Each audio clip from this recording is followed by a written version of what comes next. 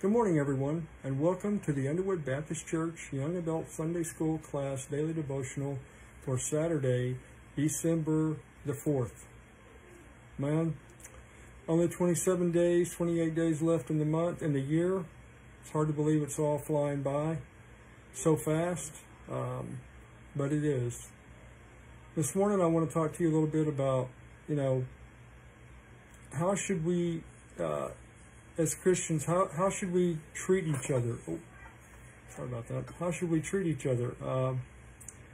We need to make sure that we're always lifting each other up and edifying and,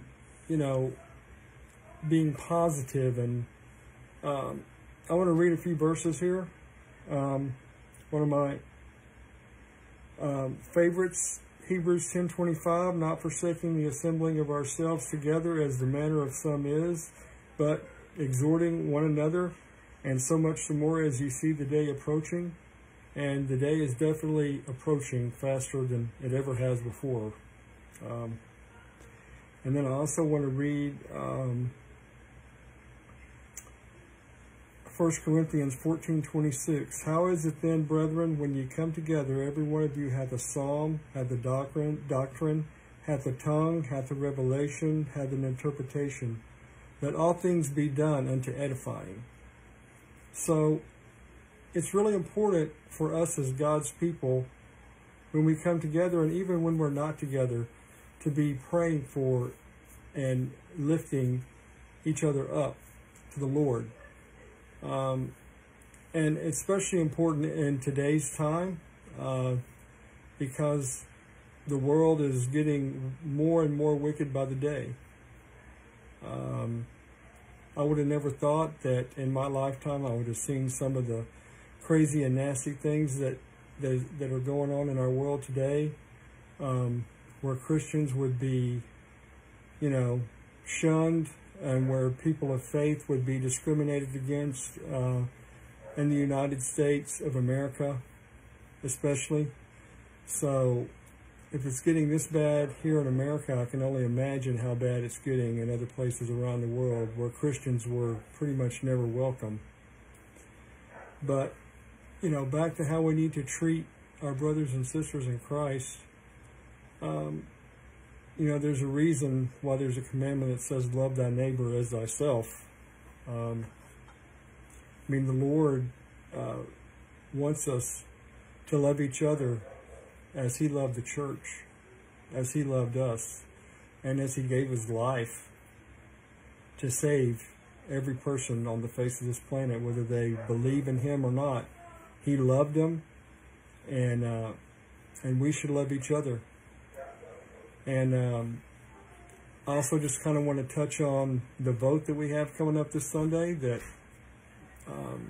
that everyone's been praying for, that, we would just consider the Lord's will, that we would, just vote the way the Lord would have us to vote in this Philip Connor vote here that's coming up on Sunday.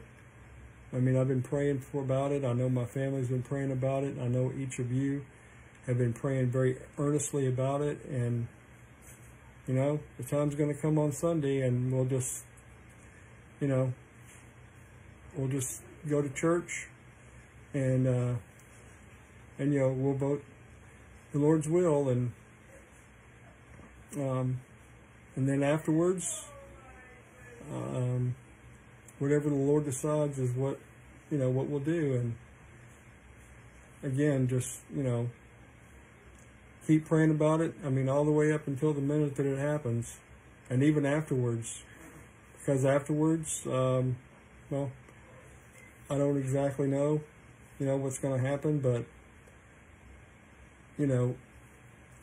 we just need to have our hearts open and prepared so that the Lord can move and work. And that's all I had to say this morning. Thank you so much for watching. I'm just going to close this out now in a word of prayer. Father, we thank you so much for this medium that we have to come to share your word, Lord. We thank you, Father, for each one that we can reach with this. Father, we want to lift up our church to you, Lord, as we go to this important vote on Sunday morning, Lord. that your hand would be in it, Lord. Father, we just ask that you would just be with each person, Lord. That they would just do your will, Father. That, Lord, and no matter what happens out of that boat, Lord, that the church would just come together and unite. That we would just be your people in LaPorte, Texas, Lord. That we would be stronger than ever, Father. We ask all these things in Christ's name. Amen. Thank you so much for watching, and we'll talk to you again soon. Thank you.